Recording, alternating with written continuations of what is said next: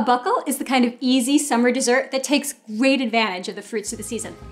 And it's fun to say. Buckle.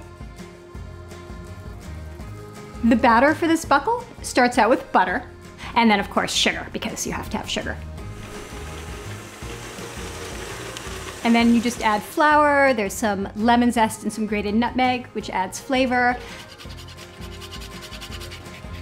You know, there's no one traditional buckle recipe that everybody makes. People make buckles according to what they have, according to what their grandmother made. It's the kind of thing that you make in the summer, it should be really easy, and it should have a lot of fruit. A buckle is part of a larger category of American desserts that also includes cobblers, it includes pandowdies, brown betties, crisps, and all of the terms are somewhat overlapping depending on what part of the country you're from, which is very cool.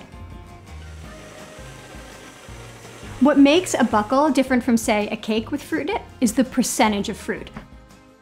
I want there to be so much fruit in this buckle that it's basically all summer fruit that's just bound with a little bit of buttery batter, so that when you taste it, you're really tasting fruit, and then the cake is secondary.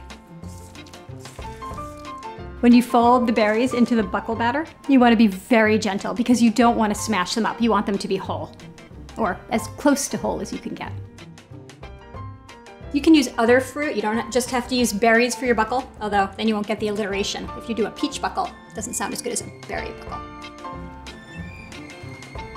You can use frozen berries if you don't have fresh berries. Just don't thaw them first because you don't want them to get too juicy. You want them to stay whole. And then now I just have some plain old granulated sugar. I'm going to sprinkle it right on top, and that helps give us that buckled surface. It tastes good too. I tested a bunch of different buckle recipes when I was coming up with this, and my major tweak was to add even more fruit and then to bake it at a slightly higher temperature so that the surface would get extra brown.